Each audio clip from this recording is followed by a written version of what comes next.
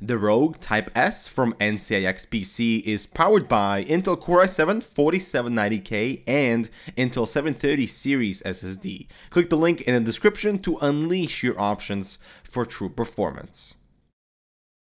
Hello everyone, I'm Dmitry with Hardware Canucks, and if you're in the market for a right-handed mouse that delivers the best experience for tracking that I have experienced so far, then you have come to the right place. Because today we're taking a look at the Mionix Castor. This is a $69 mouse that has perfected all of the elements when it comes to just being functional. Now, I've been using the Neos 7000 as my daily driver for over a year now, and when Mionix told me confidently that I will be replacing the Neos with the Castor, I didn't know what to think about that until I opened it up, placed it on my mat, and put my hands on it. And that's when my mind changed, because this is seriously one of the best mice that I've used to date. So the first impressions of the form and materials used were completely satisfactory, as the lightly rubberized coating feels non-slip and cool, plus I love the textured thumb support, which makes lifting the mouse super easy without needing to readjust the grip. Although I did notice that moisture might accumulate on the rubber dimples from sweat or if your hands are just wet, and it loosens the grip and just becomes slippery, so just keep that space dry. The form of the Castor is phenomenal, being much smaller than the Neos, and you'd think that feel less supportive for palm or claw grip, but the contours of the right side let your ring and pinky fingers just rest in place without any sensitive pressure, while the curvature on the left side fits the thumb very well, right in reach of the two browser buttons above. Notice this is not a symmetrical mouse, and thus all emphasis has been placed to create the most comfortable shape for right-hand use, and I think Mionix achieves that perfectly. Now let's talk buttons. The single DPI switch behind the scroll wheel is easy to access and cycles between 3 DPI settings, although unfortunately without any visual indicator on screen or on the mouse itself, and you just have to feel the sensitivity. The scroll wheel is fantastic, with distinct scroll steps and light enough press for actual use in games. The thumb buttons have a satisfying click, and primary left and right clicks deliver a nice balance between speed and pressure. I've had zero issues inside pistol rounds, where speed and consistency of the left click is absolutely crucial.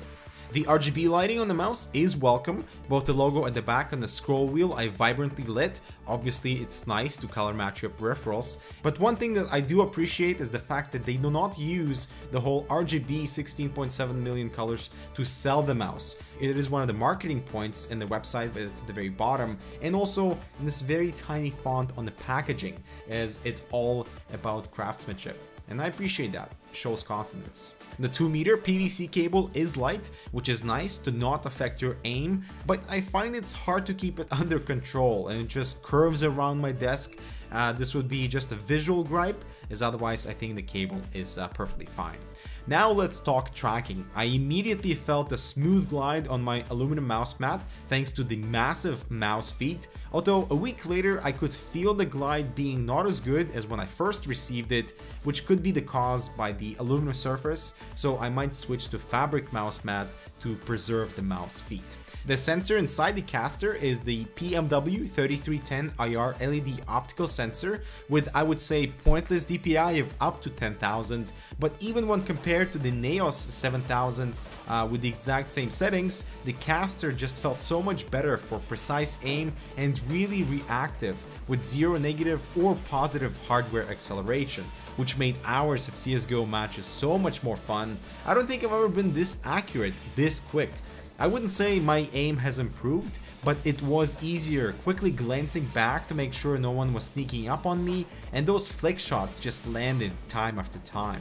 And rewatching some of that footage while gaming, you can see that I don't move the mouse too much, but I do lift it occasionally to return it to my comfortable center spot, which is easy thanks to proper curves to cup the mouse without any effort.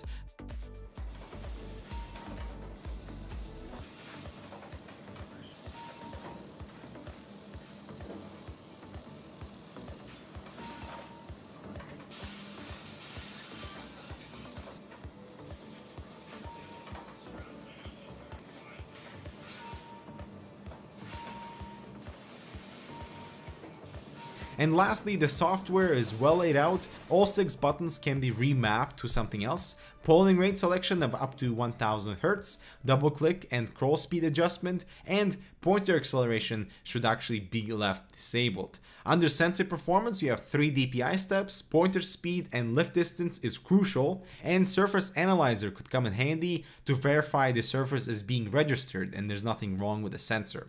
The color settings are straightforward with some LED effects and color selection, and lastly, macro settings could come in handy if you decide to remap a button to something more specific and personal.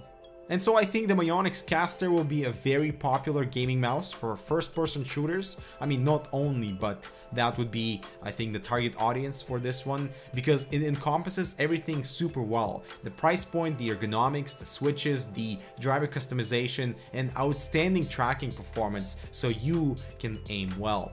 And we're giving it Hardware Canucks Damn Good Award. So thank you so much for watching. I hope you enjoyed. Make sure to subscribe and follow for more gaming content, and we'll see you in the next one.